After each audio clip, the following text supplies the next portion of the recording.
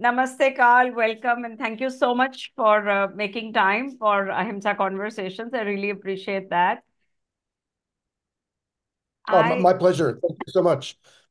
I thought we would start with, I think, where we start with all our guests, which is that what would be your earliest recollection of the concept or the practice or the phenomenon of nonviolence, going back to your childhood? Oh my, well, it's that nonviolence is the only way to get things done. I mean, violence just spirals in and you don't resolve the situation that way. Reason sometimes does, emotion sometimes does, but violence won't do it. And as I grew older and began doing confrontations with governments and others, clearly violence doesn't work, right? You know, hacking, throwing rocks at the window just doesn't do the job.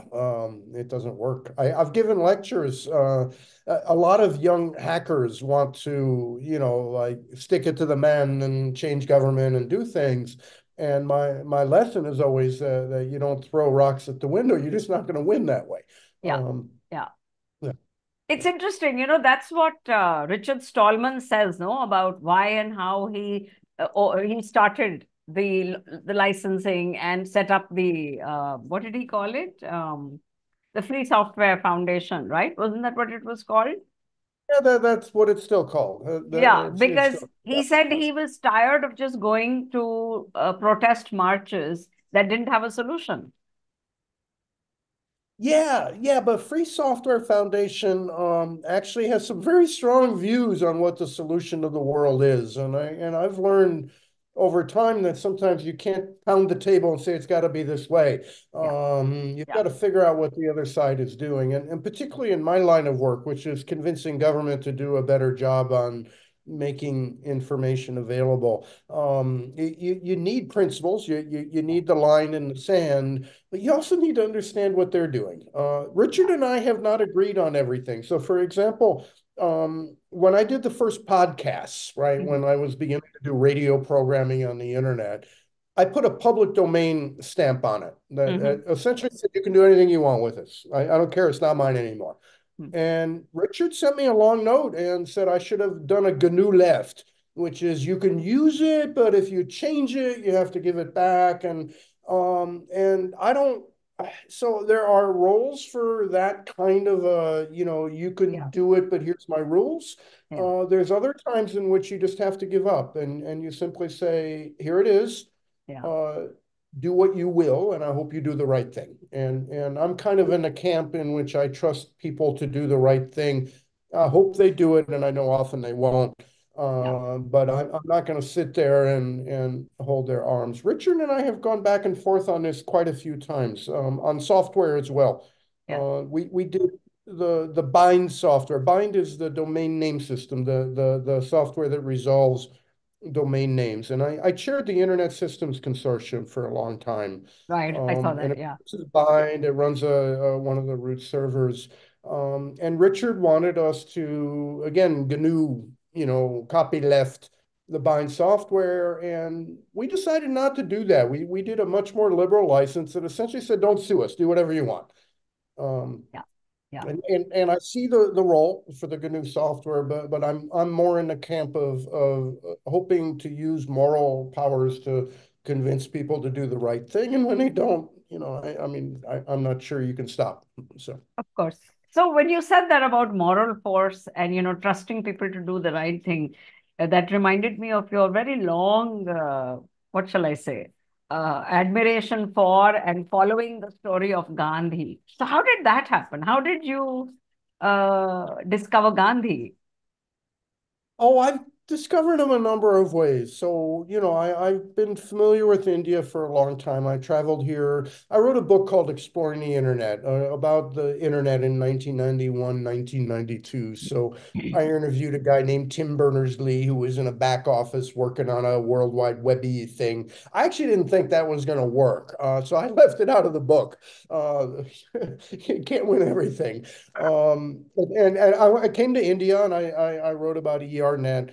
I did a World's Fair on the internet, and the Dalai Lama wrote the foreword to the book, and so I came here. But um, the thing that I've been doing for a very long time is making information available, and that includes internet standards, making sure that they're available so anybody can read the rule book. And in the 90s, I started putting big government databases online, the patent database in the US, and I've been putting the laws online. And the government isn't always very happy about that. And so what I'm doing is questioning authority. And, often they're not happy about it because they don't understand technology's changed and they've always done it this way. But sometimes they get very angry. And so we're questioning authority. It's not like the liberation of India or walking into a temple when you're a Dalit. But it is trying to influence the way the system works. And there's some rules Yeah. and there's a lot to learn. And so I did a lot of reading with Martin Luther King and our civil rights movement. But Nelson Mandela, but Gandhi is one. And there's certain rules, like if you're going to go do something, you don't hide and do it, you tell them.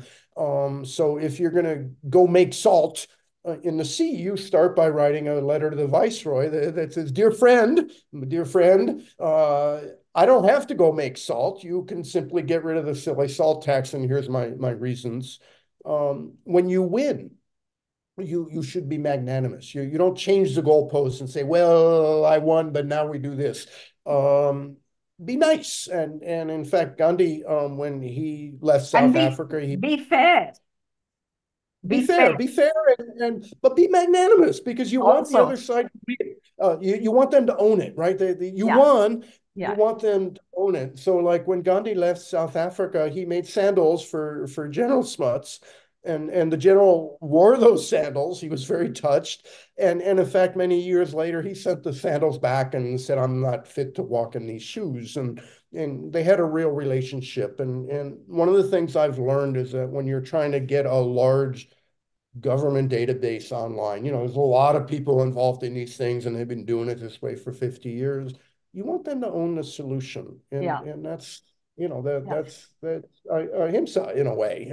It is. It is very powerful, Ahimsa, but it's very difficult to apply, Carl. I really must say that I'm in awe of what you're doing because it is very different to deal with a single person, General Smuts, and Yeah. as compared to dealing with a very amorphous bureaucracy. Oh, General Smuts was the head of an amorphous bureaucracy that had No, been, and yeah, and he and was a yet, symbol. and I know, and yet, I think I could be wrong here. My sense is that what Gandhi was fighting for was something very specific and discrete. It, as you said, it was a very focused and a very limited, bracketed demand. No, but that's a lesson. That's a lesson is when you fight for something, make it focused and discreet. Yeah, That's really yeah, important. that is You important. can you Yeah, can do the total general thing, and I admire people that do that, yeah, but yeah. I pick specific fights. Yeah, but I'm very what specific. I'm comparing it to is the right to information struggle in India, right? And I've been following that from its genesis in the villages of Rajasthan in the early 90s. I like to Which was show a very specific fight. That very Aruna specific. Roy Yes, went to the villages and did the yes, most specific fight you could think of, and yes. it was the biggest example of civil resistance since Martin Luther King. Aruna You Roy really think and so? others Wow. did an amazing thing, amazing thing. It is. Um, It is. I want to show off that I was present at the first public hearing, at which the demand was raised. I feel I like to show off about that. It was complete coincidence, but yeah, I do like to. I mean, I feel very privileged to have been present. But yeah, Carl, the way okay, we got the law, right? And then we are now 20 years down the road from that, from when the law was written into, when there's an act is passed and then the law has to be actioned, all that happened. yeah. And today we find that in very minute and very large ways, without closing down the act, I mean, without abolishing the act, the very purpose of right to information is being undermined. That's how And it works. Oh, I was sued by the state of Georgia, accused uh-huh, of terrorism for posting the laws of the state of Georgia. I uh, won in the Supreme Court, and the Chief Justice said that I shouldn't have economy class access to the law, right? The unannotated, informal code of Georgia. I should have the real thing because the people own the law. I still can't get it. The only way to get the official code of Georgia annotated is to subscribe to the Lexis service, and you're not allowed to download. And so even though I have a pass to the first class lounge from the Chief Justice of the United States, I didn't win, and we have another 5 years ahead of us. Thurgood Marshall saw that. He won Brown versus Board of Education, but it took another 20 years to begin to really desegregate the schools. And you know what? He never won. We still have huge issues in the United States yeah, of inequality in our schools and inequality in our libraries and inequality. And so you win, but you gotta keep struggle. Martin Luther King says that change does not come rolling in on the wheels of inevitability. It comes only with continuous struggle. And I think this is not like a thing that happens and then you go home and have pizza. no, no, I no, think you just have to have the values and yeah, keep yeah. just keep working on it. Yeah. Yeah. So the way I see it working around me, and a lot of my friends and colleagues, as you can understand, currently are very despondent. Okay, there's a lot of despair around us at the moment. I'm sure it's worse in the US in some ways. But how do you do this? What you just said. How do you keep the effort on? And I think the first thing that is required there is not to allow cynicism to capture your mind. What I is your secret? How are you doing it? Well, you just have to keep on going. So, in the open government sector, hackathons got real popular, in which you show up for a weekend and you have a solution to something, and then you have pizza. And that's not the way you do it. And I think any serious fight takes a decade or more. Yeah. And I look at the stuff I've done, and occasionally you get lucky and you get it done in a couple years, but usually it takes a decade or longer. We have been making, we're trying to make building and electrical and fire codes, right? Which are the law. They're very technical laws. They're Yeah. the law, but they cost money, and they have copyright. And that's just the way it is all over the world. And we launched a fight to make the building codes and electrical codes of America available. It took 10 years of litigation. We won. We won. U.S. Court of Appeals said it was fair use to make the law available. Mm. But we got another 5 years ahead of us on that. In India, we won too. We put all the Indian standards online, Mhm. and the Bureau of Indian Standards was not very happy. Mm. I talked to a member of the government who was a cabinet minister about it and said, these are standards and they have the force of law and they're crucial to public safety. And I'm going to put them online. He said, this is good. You should do it. And I said, the Bureau's going to be pretty pissed off. But it took 7 years in the courts, and the Bureau of Indian Standards started making all their standards available for free. Like you can download them and you can read them, and so that's a win. They didn't say we had anything to do with that. They just Yeah. started doing it. And that's another lesson, by the way, is when you win, sometimes you don't get credit, but it doesn't matter because it's what you wanted. So Yeah. it I think you have to believe in the fundamental values, and then you have to see what happens and just keep plugging away, and you just have Yeah. to like understand that sometimes it takes time. So, Carl, for the benefit of those watching who would not know your background and your work, can you spell out those fundamental values which have brought you here and which keep you going? Oh, I'm not sure I know what those fundamental values are, but I began. I was trained as an economist, and I dropped out of my PhD program because, computers were starting to happen, like 1982. And I wrote a lot of professional reference books about computer networks. I did a 3-volume series, got involved in the Internet Engineering Task Force. And so for me, it's partly fundamental values, but it's partly experience. So in writing those books, I needed the standards that govern telephone networks because that's what the internet was built on in those days. It turns out it's gotten flipped over and the telephone network is now built on the internet. But what I discovered is that many of those standards cost a lot of money. And it didn't make any sense to me that they not only did they cost a lot of money and you couldn't read them, and same thing with scientific information, right? If you're a scientist, you Yeah. need journal articles, and those cost a lot of money. But for me, it was internet standards. And Mm, that to me just seemed wrong. And so I did a number of strategic interventions to make standards available. mm, But I also was involved in the Internet Engineering Task Force, and our mm. internet has standards available for free, right? There's no restrictions on their use. There were two internets in the late 1980s. There was one called the Open Systems Interconnection, and it was Department of Defense in the US and the telephone companies and the European Commission, and they put hundreds of millions of dollars into this internet. And it was very complicated standards, and they cost thousands of dollars. And Yeah. and our internet won. And so it's life experience that you make it open and available.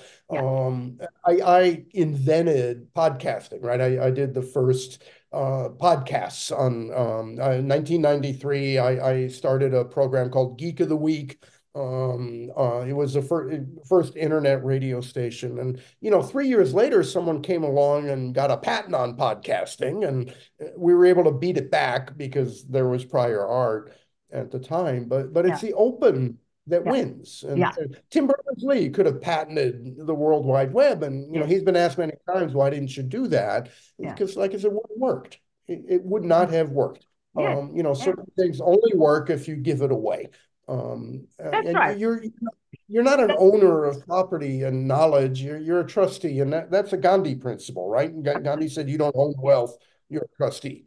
And Yeah. I think the same applies to knowledge. Yeah. Yes. And I think these are fundamental to non-violence in the economic sphere as a whole, or rather, if you look at it in a larger frame, the entire public sphere. So, could you say more about how the commons, in all their many forms, are a kind of potential antidote to the structural violence, which otherwise seems dominant in our world? Well, that's one of the things that's happened over time is our commons has been enclosed. And knowledge, scientific knowledge is a great example. Journal articles Yeah. are owned by Reed Elsevier and the American Chemical Society. And it's been a huge issue about the advance of science. When I give talks in India, and I'm at a Institute of Science or an IIT, and I say, how many of you use Sci-Hub, right? The pirate site that has all the journals. And every hand goes up, including the vice chancellor, because you cannot access scientific information without going to those paywalls and paying a huge amount of money. And what's interesting is that the users of Sci-Hub, the site that has all the journal articles, the top 10 users include not only like China, India, kingdom, because students, even at Harvard, do not have access to the scientific knowledge they need in order to complete their education and to do their research. And I think universal access to knowledge is not only the great promise of our times, Yeah. but it's a fundamental human right. And Yeah. and when you see the access to knowledge has been cordoned off and privatized, it's a huge issue, and it's something we have to fight for. And it's a fundamental issue, right? Because you can't, if you don't have access to knowledge, you don't have access to economic opportunity. You can't, in the Indian Constitution, you can practice the profession of your choice. But if you can't learn about your profession, how can you practice it? I mean, how A can you acquire even the skills to practice it? Well, not only that, a democracy is based on an informed electorate. And Ambedkar was very clear about that. You could have government for the people, you could make the trains run fast, or government by the people, in which the people decide what the fundamental rights are. And that all depends on education and access to knowledge. So that's a fundamental And, thing. the basic truth upon which the open source movement and the whole activism on commons, I think, has built is that knowledge is that one thing which defies the law of scarcity. You see, if I give you this pen, then I no longer have it. But Yeah, that's not yeah. so with knowledge. I will still know what I know after I have shared it with you. Well, not only that, intellectual property is not an absolute thing. It's not a binary, right? It's like, and so there are people, and they typically, those people are corporations, large publishers that say copyright is a binary thing. I own the intellectual property. Any use you want of this must be asked for. But copyright is not that. It's a balance. And there's all sorts of rights that we have to knowledge Yeah, and shouldn't have to ask for, right? And exactly. it shouldn't be a, gee, I want to do this, may I have permission? It's, I'm going to use this knowledge, and it's okay to do that. Yeah. Um, In fact, how do without that, you, knowledge doesn't grow. oh no, the advancement of science, promotion, the increase in diffusion of knowledge is a phrase from the 1800s. Yeah. It does not happen unless people have access. Not only that, knowledge increases from random places, right? So it isn't just if you're a student at Harvard, you can contribute to the increase in diffusion of knowledge. It's we learned that on the internet. With the internet standards, ours were open, but you know when the internet first happened, there was a protocol called TCP IP. It's a fundamental transmission control protocol, internet protocol. It's the basic, like data gets sent to the other side. When Vint Cerf and Bob Kahn came up with the TCP IP protocol, it didn't work. It didn't work because the way it works is you send a packet out into the internet to the other side, but the internet is built on the idea of you send it out and it's a best effort thing. So maybe it doesn't get there, and that's the internet protocol. You send data out, it goes. TCP builds on top of that and it says, I sent you data. I'm going to send you more data. So here's packet one, here's packet two, here's packet three. And you wait a while, and maybe the internet protocol didn't deliver it, right? And so you get a note back saying, I didn't get packet two. So you send packet two again. And the way TCP IP was originally sent is you didn't get the packet, you sent I didn't get it, you send it again, and then you send it again, and maybe the network isn't working right now. And so you keep saying, well, I didn't get an acknowledgement, I sent it again. I said, so you're making it worse, right? The internet's congested and you're sending all Oh, this stuff in, right, over and over, and you're making it worse and worse. And this random guy out at Lawrence Berkeley Labs said, wait a minute, there's a 12-line patch to the internet that'll make it better. And the way that works is you send your packet and you wait 30 seconds. And if you don't get an acknowledgement, you send it again. If you don't get an acknowledgement, you wait a minute. It's called the back off algorithm. If it doesn't happen, you wait 2 minutes. Doesn't happen, you wait 4 minutes. So rather than contributing congestion, you are backing off and letting the congestion go away. And when that 12-line patch got deployed, the internet started to work. And again, it was a random guy out there. It's because the standards were open. And there's been numerous examples of that, of we put the code out there for the World Wide Web and something's wrong with it, and some guy in Japan comes out, or somebody in Australia. And that's why the internet works today, is because the standards were open and the code was open. And open source and open knowledge are a way of allowing that random person. And there's numerous examples out of India of yeah. people teaching themselves mathematics and coming up with solutions to arcane problems, and the people in the Royal Society had not been able to do. And that you need that, or knowledge does not flourish. And sometimes the corporations don't believe that. They think they own it and they can control it, and that never is a good result. So true. So true. Tim Berners-Lee frequently laments that the World Wide Web has been kind of, well, sometimes he says hijacked, sometimes I've heard the word cannibalized by the very beings that exist because of the World Wide Web. And how much of this angst do you share, and where are we headed? I think it's always been hijacked, and that angst has always been there. I get what he's saying. I totally get. So the internet's supposed to be distributed, right? Meaning Every believer. the dream that he, with which I think all of you are in a sense the originators of that dream, that Yeah, here is something that is going to put us in another level, which is like the Gutenberg press times a million of opportunity and expansion and flowering of human potential rather it than has done control. that. It has Rather, done that. It's totally done that, and we still have Facebooks and big central. So what's happened is the idea that everybody runs their own server. It's all kind of migrated into these large cloud systems, but you still have the innovation. It's still an end-to-end network. There's still hope. You can still do distributed network. I mean, so our effort is to build a distributed public library of India in which everybody can scan books, everyone can serve books, and it isn't some big top-down, government like, ordained system. And you can have that too. It's okay to have this big centralized system, but you also want the bottom-up grassroots things to happen. And I still think that opportunity is there. You just can't give up faith, right? no, of You course gotta not. like have No, your I don't. values and keep going. Yeah, Change takes time. It really does. I mean, look yeah, at the civil rights movement in the yeah. US, how long that took from the Civil War I mean, to the it's still going 1960s on. It's to still going. today, right? Absolutely. It's still going on, and things have gotten better and things have gotten worse, but you have to just keep on plugging away. Yeah. So we And should again, not take it. my advice is Mhm. pick a couple fights, like Mm, a couple specific things, and that's what you do. And yeah. and you just got to keep plugging away at it. It's going to take a long time. So what do Uh, you say to Tim when he's lamenting?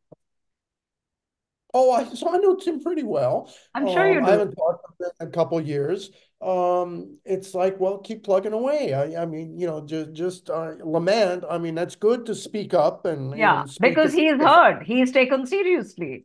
Absolutely, and you have to communicate. You have to stand up and speak and explain the fundamental values. But at the end of the day, you need to keep working with the young people that are coming in saying, "I want to do something." It's like, go do it.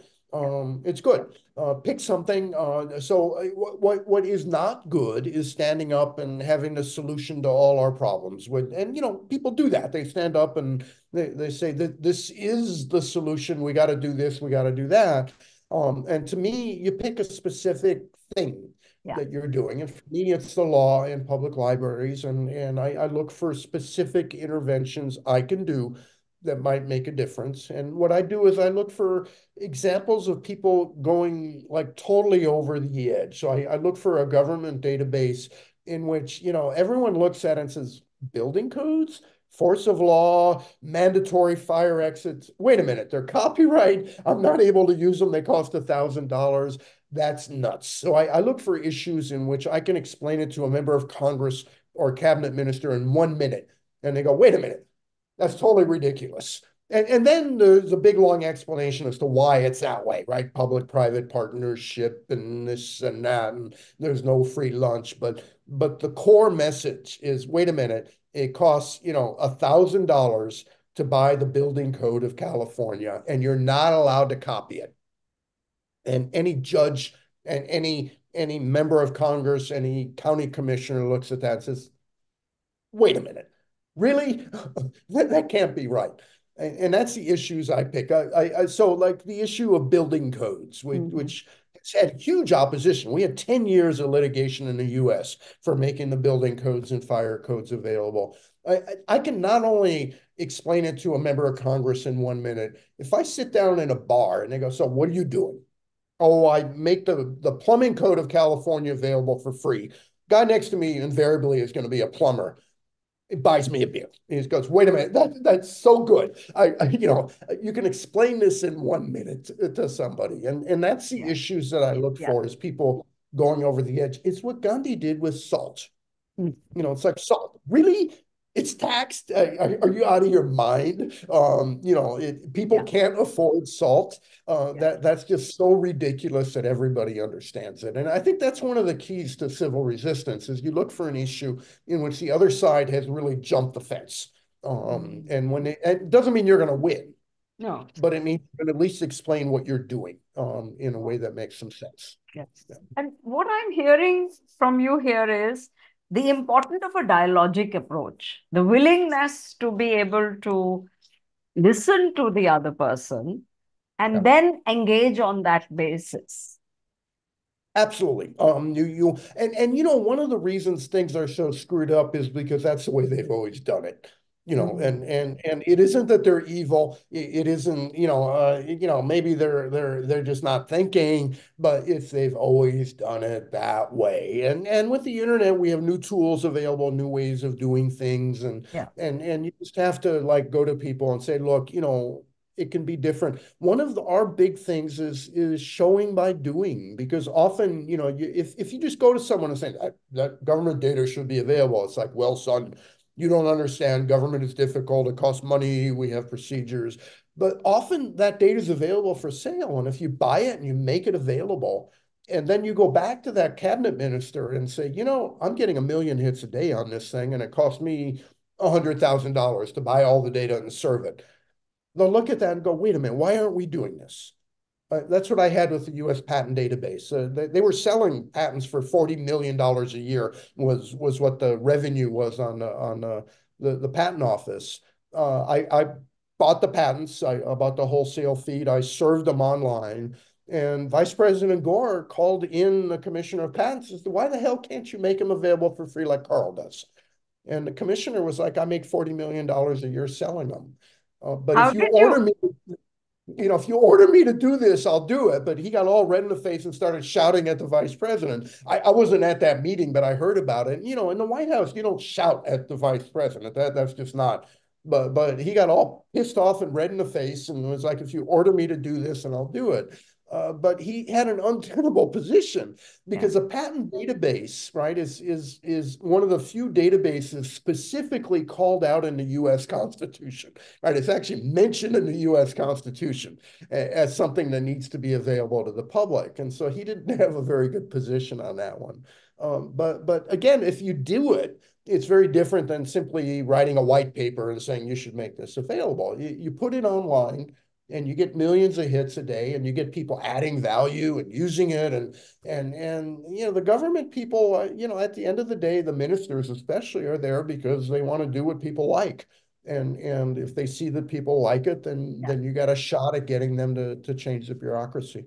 Yeah, but there is also a conflict between what people like and the vested interest of a few who have big bucks to make by doing the opposite. A lot of money, like in the U.S., it's serving the law, right? There's a couple companies like Lexus and West that have Yeah. exclusive rights to sell the laws of several of our states, and Yeah. they are not going peacefully on this fight. Yeah. So how are you They're dealing fighting with hard. that?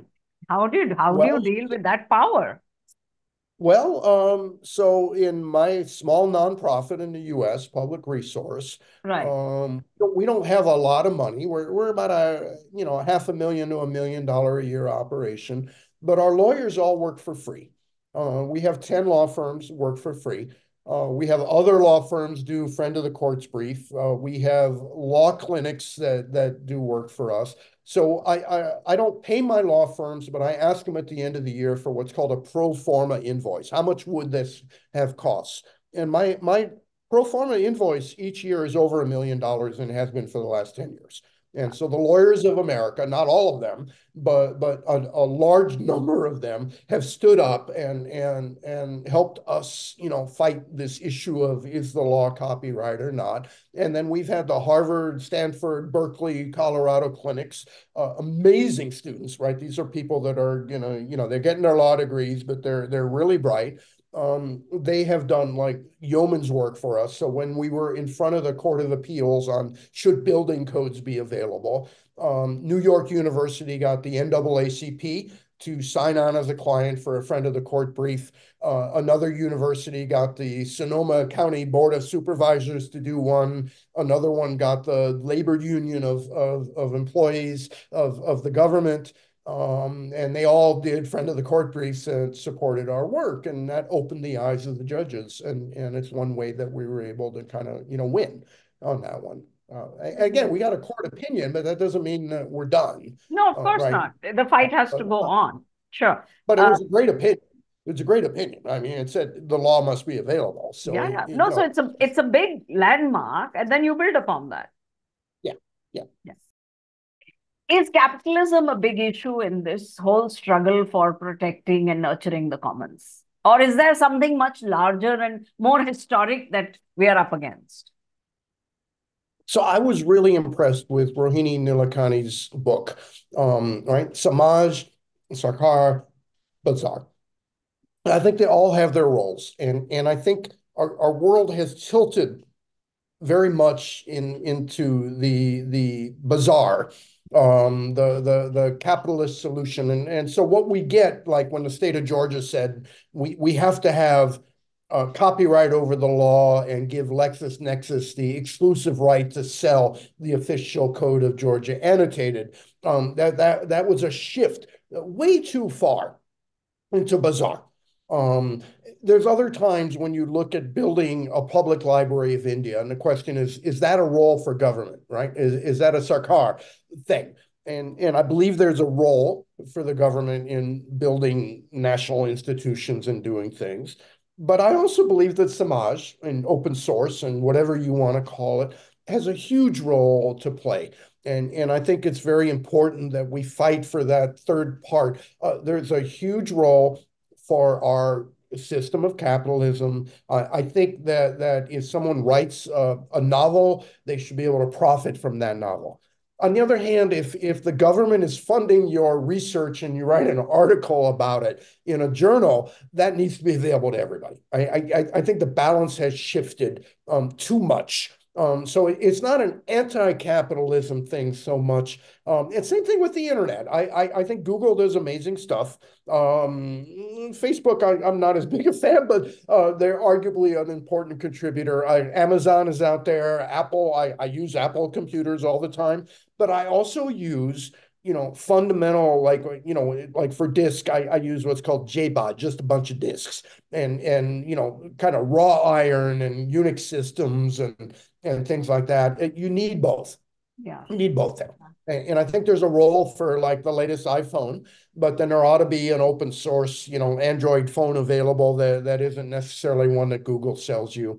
Yeah. Which I is think you need which a is balance. happening. That is what it is at the moment anyway. You have It all the is. options. You need a balance, and I think the balance shifted, and I think it shifted too much towards large government systems as the solution, and too much towards the market will solve all. And I think there's a huge role for what's often called civil society, but civil society has to be roll up your sleeves, hardcore, operational tech to solve some of these problems. So if you're going to fight LexisNexis and West on making the law available, you need to be able to operate at their level. And one of the things we do when we make so I work very closely with Sushant Sinha, who does Indian Canoe, which makes all the court cases of India available. I've worked with him for 11 years. He's a key player in the work I do. He operates at what's called an enterprise scale, right? He is doing computers at the same level that the Google people do and the Facebook people do. Same thing with our library efforts. We are running enterprise grade security, real disk, real performance stuff. We're not as big as they Mhm. are, but we're doing the same. And I think civil society needs to pick up the tech skills to be able to operate if we're going to compete with the government and the market, Mm. to provide solutions that have a focus that is for the public and for the commons. Mm. We need to operate at that level, and we are. If you look at the open source world, in fact, a lot of corporations run on open source. Yes, But if actually. Totally, totally. And if you look at the open source world, it is very sophisticated, very technically capable, does cybersecurity. And, look at Signal, which is a communications app. It's as good as you get when you're doing this stuff. There's WhatsApp, but, WhatsApp is built on a Signal like code base Yeah, in many ways. So yeah, we yeah. need to do that, and that's one of the things. And when I work with particularly young people working in NGOs, Mm, many of them have the tech skills. mm. And the trick is we need to give them the same training and the same support that you would get if you were a young engineer at Google, right? When you go there, they train you, they teach you, they bring you up to that next level. We need to do the same thing in civil society. Uh, Wonderful. Well, some people have been trying, but I'm afraid that maybe the resources at their command, both financial resources and time and energy resources, are not comparable with It's the, really hard to run an operational NGO. I've been doing this for 30 years. Remember? yeah, So my internet radio station could have been commercial, right? It would have been easily gotten .com money, but it was a public radio station. I yeah, ran it as an NGO. It yeah, was really hard raising money. yeah, And I talk all the time to young people that are like building, free law services and this and that. And they're like, how do I get money? And, mm, they're like, do you know anybody at Rockefeller or Ford and it's like, you're probably not going to get money from them. There are certain people that do fund things. I'm funded by the Arcadia Fund in the United Kingdom. They're amazing. They've put $1 billion over the last 10 years into open science. They funded me. They funded all sorts of people. There's people in India. Again, Rohini Nilekani has made some amazing investments at scale yeah, into NGOs to build them up and give them the resources they need. It's still hard. If yeah, it's yeah. just as hard to run a .com though. If you're running a business, you're That's trying to get true. venture That's capital, true. and Yeah, it's yeah, easy yeah. to do a build and flip, right? You have the latest AI, this or that, and you build it up to 30 people and you sell it to somebody else. But if you're really trying to do something real, like if Yeah. you're trying to like solve medical delivery using AI, it's really hard to do it either commercially or non-commercially. You got to really want to do it, and you got to put everything you got into it. You can't just be like sitting back.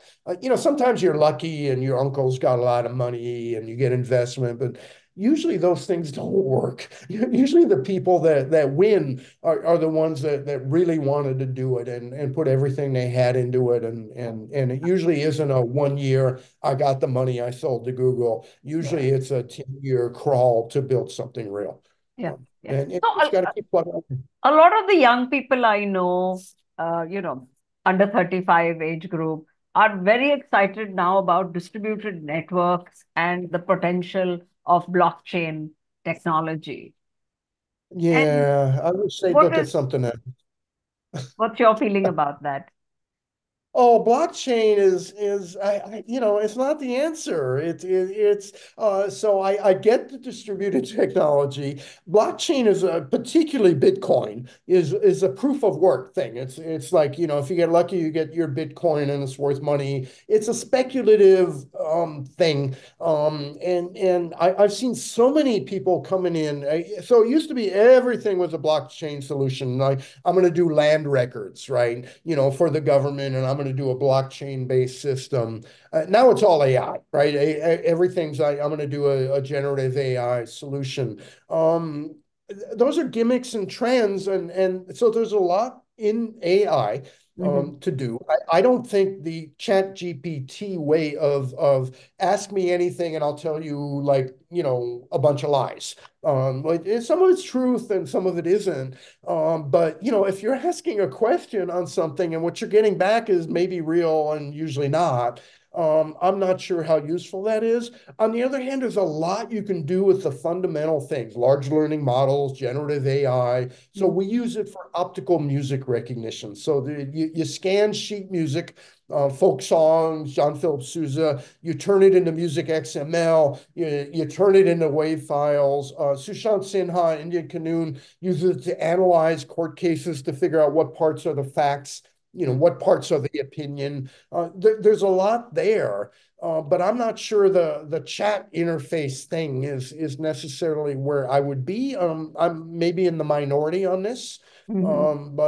but I think it's gotten hyped up, and I've seen technology do that in waves, right? It was relational databases, and it was artificial intelligence, natural language processing, and there's been these waves, and the things that have survived are the ones that like solve real problems and kind of focus in. Yeah. But if I had a PowerPoint presentation, I could go to Sand Hill Road in Silicon Valley, and I'd have $100 million in my pocket in 1 hour, because it's the thing that's happening right now. And every time I talk to people that are doing legal work, for example, in India, it's always, what about AI? But Mm. I think technology is more fundamental than that. And it's not, are you using AI? It's what problem are you trying to solve? Right. That's the important thing. Yeah, And maybe you're using AI to solve it, but the important thing is I'm trying to solve a problem. I'm trying to figure out how to get people having access to justice issues on family law to be able to like solve their problems more efficiently. I'm trying to get people that are in the field doing medical delivery to get information they need. And if that's a problem you're solving, you're going to use whatever tools you can, and AI is one of them. But it isn't, it isn't like the technology by itself doesn't matter if you're not trying to solve a real world problem. absolutely. Yeah. You're also involved in some work related to the Gandhi Museum or the Gandhi Bhavan in Bangalore. What is Oh, we have a home at Gandhi Bhavan. They gave us this beautiful, like, huge room. We scanned the entire Gandhi Bhavan library. uh-huh. I had a huge collection called Hind Swaraj, which was not only collected works of Gandhi and Nehru and Ambedkar and Radhakrishnan, but it was the Desai diaries and something I built up over time. Gandhi Bhavan gave us room. Uh-huh. Um, Partly because of our Gandhian philosophy, but we scanned their library. In fact, just today we had visitors from the Gandhi Bhavans in Chennai, and in a group from Hyderabad and a group from Kochi. And we offered to them, it's like if you have things in Tamil or in Telugu or in Malayalam, we'll scan them for you and put them online. And so we're working with the Gandhi Bhavans. We work with the National Law School of India University. We scanned their entire library. We've done a whole bunch of Kannada stuff, Kannada University Hampi and the BM Sri Library. Mm. And we're hoping to work very soon with rural libraries in Karnataka to, to Wow. make to make children's books and Gandhi literature and stuff available to 6,000 rural libraries Yeah. throughout Karnataka, and Wonderful. to make So you information must be available. familiar with Storyweaver because that's another very big effort of this kind. Oh, that's Storyweaver. Parvesh, who does amazing. This is one of the best programmers you can find. Does amazing work. And Yeah. there's a lot of that in India. There's all sorts of pockets of people doing things. We work with T. Srinivasan in Chennai. He's actually in Toronto right now, but he's put thousands of Tamil books online and helped us at the Roja Muthai Library doing tech support. We have friends in Mangalore that do things. There's a whole group of people in Mumbai doing amazing work on film, the Mm. Padma system. Mm-hmm. And there's this kind of this gestation and revolution throughout India. Same thing in the US and in the UK, but in India, it's particularly important because the Western operations, Google Books and Hathi Trust and British Museum, so they do all the German and the French and the English, and they scan all that stuff and they make it available. But the treasures throughout India are just huge. They're vast. And making that available is something that we have to do in India, in India. Yeah. And that's something we're trying to do is to take our technology to scan and push it out into all the different museums and libraries and Yeah. organizations in India. So it's a bottom-up, grassroots Oh, public yeah. library. But it does take people to do this. So how are you funding it? It's funded by volunteers and by contractors and by people, and it's so we're doing 15 lakh pages a month now, Wow. which is not Wow. bad, in Gandhi Bhavan, and we've been doing this for quite a while. So our first home was the Indian Academy of Sciences. They gave Right. us room in their basement to scan. Roja Muthaya, let us put scanners there. Vishwa Kunkani in Mangalore, National Law School, and we've just been slowly growing it up, as an effort. And funding it is hard, but we think the money is there in India to build up a real Library of India, and Yes, we're yes. hoping that over the next few years, that happens. It seems to be well on its way. So, in closing, Carl, what advice would you give to young people? Because we live in a time of paradox. There is a great deal that makes you very excited and hopeful, and at the same time, there is so much happening around us, which can induce despair. And in since you're part of, in a sense, the revolution that gave us the whole world that we live in now, including the World Wide Web. Um, uh, there was a time when people said that maybe this is the new sphere. The idea that Teilhard de Chardin had proposed, that just as there is a biosphere, the thoughts and vibrations that humans generate are also like a sphere that Well, every and so generation, are we headed in that direction? I mean, are so you positive about the future? every generation has an opportunity. So, in the 60s, maybe you were working on computers. In the 40s, maybe, or in the 1890s, maybe you were working on industrial automation. And so the advice is twofold. One is learn about the world around you. Learn widely, like learn. Don't just, like do WhatsApp groups and stuff, but sit down, and if you're interested in networking, read the internet standards, right? They're all available. And that's how I began, is I actually read every internet RFC, and then I wrote a book about them. So read widely. But the big advice is pick one thing and focus on it for 10 years. And I don't care what it is. Adopt your local NGO, and you're doing school lunches for people. Maybe you're scanning books. Maybe you're doing the ultimate Kannada fonts that do OCR better. Maybe, pick something and focus on it for 10 years. Become the world's leading expert on that issue. Do it over and over and over again. And then eventually you're going to win, right? You're going to come up with a solution to things. You will have understood the problem well enough, and you understand the world around you well enough that you can come up with something that actually makes a difference in your world. And you can do that. And people need to focus in, and that's always my advice. Don't throw rocks at the window. If something's wrong and you don't like it, learn about it. Learn about it really hard. Learn everything there is to know about what they do, and Yeah, then come up with a better solution. And maybe you're going to have to learn something yourself before you can do that solution. But learn. yeah, Knowledge yeah, is yeah. the key. But what I'm Universal also, access. yeah, Yeah. absolutely. Yeah. But what I'm also seeing in you, Carl, is a wonderful combination of patience and impatience. That you Yeah. need both. Yeah, you have to figure out when to actually like act, and so sometimes I've done things that maybe the lawyers wouldn't have wanted. Like, for example, when I started doing building codes, people said, "Well, just put one building code online and see if anybody's upset." And I didn't do that. I put 1,000 codes on the internet. All of them had the force of law, and it forced the issue. It made it real. And if I'd done just one, it would have been a theoretical, who knows, sue me, I want to fight.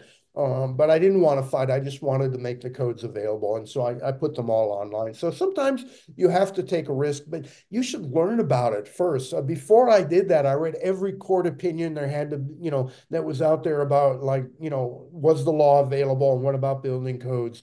And then I thought about it really hard for a couple of years, and I said, okay, I'm going to do this. I'm ready. And I think that's the whole do something for 10 years thing, because if you've done it and you've thought about it, you've learned about it, when it comes time to act, you know the answer.